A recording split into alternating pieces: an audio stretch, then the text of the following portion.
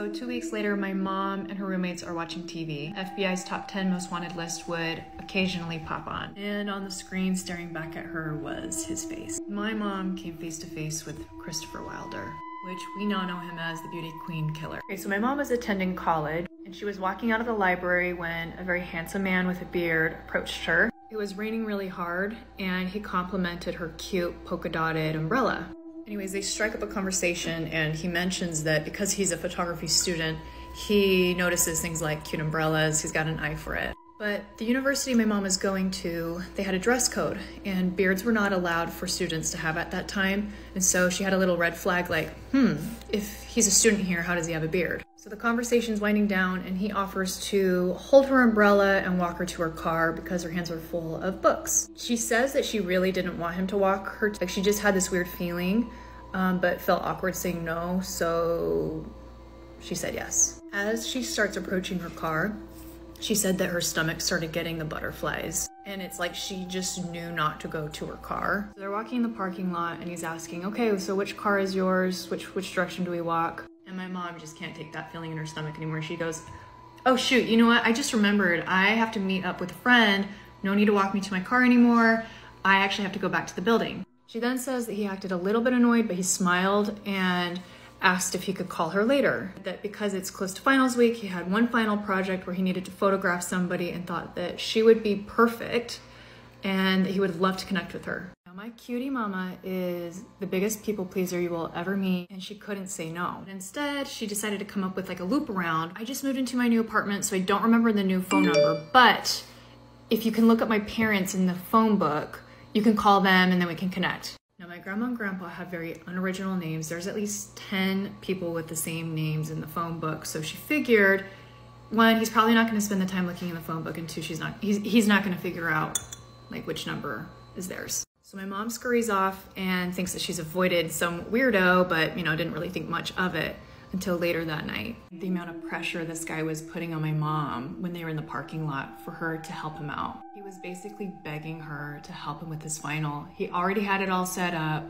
It was due tomorrow and it was only gonna take 10 minutes of her time. I feel like anyone with a sliver of kindness in their heart would have said yes, but it all goes back to the fact that he had that beard, and at the university she was going to, you can't be a student and have a beard. So that really was just, that's what really gave her that irk. But he wasn't rude, he wasn't aggressive, he was super kind and actually very articulate, but extremely pushy. This is the part that gives me chills. He found my grandparents. Now, I don't know if he drove to their house or just called them, but my grandparents only live 10 minutes away from the campus. So my grandma is the one that actually talked with this gentleman. He's super charming. He mentions how amazing it is that she's raised such a kind woman who's gonna save the day, help him with his project, and just how beautiful he thought that she was. But he needed her contact information, whether it's her phone or address. A real sweet talker. She gives it to him. So in the meantime, my mom's at her apartment and she does actually tell her roommates about this little interaction, but it's casual. She didn't really think much of it. But anyways, so it's later that night and it's only been a few hours since she's met this guy and the phone rings. How creepy is it that he actually followed through? Looked through the phone book, found the grandparents, and like actually spent a couple hours hunting her. Each roommate in the apartment had their own phone, and the phone in my mom's bedroom started to ring.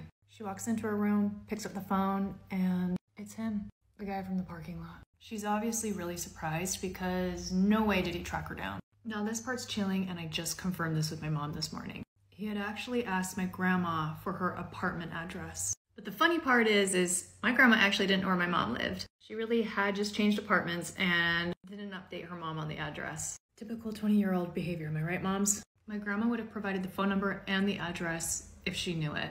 So my mom's on the phone, totally in awe that this guy went to all this effort. She started to realize that he was actually desperate and she didn't want to let him down. So he's pleading with her. He went to all this effort to set up the shoot. He found her parents. He's now on the phone with her. He kept saying over and over again, "You're the only one who can help me." Typical gaslighting. So my mom is still trying to get out of it, saying that she's still busy, but it's becoming more difficult for her to refuse him. So she breaks down. She thinks, okay, just do it. He'll then leave me alone. It'll only take 30 minutes. I'll walk down to the music hallway, snap a photo, and I'll be right back. Okay, so let's just note that music rooms are typically soundproof. And the way that the building is situated, there's an exit that goes right out to the parking lot. So essentially it would be really easy to do something in that music room that's soundproof, get her into a car. No one would either hear it and probably see it. So she's about to say yes to meeting up with him, and her gut, she says it feels like a knife stabbed her in the gut. That's how bad she knew she shouldn't go. And as this is happening, her roommate walked into her bedroom. Her roommate could tell that my mom is having some kind of conflict on the phone, and she wanted to sit in and listen in. So she whispers or mouths, "What's going on?" My mom says she'll never forget what Corrine, her roommate, said. "Put him on hold. Do you know him?" My mom said no. Her roommate then said, "You are not going anywhere with somebody you don't know for a photo."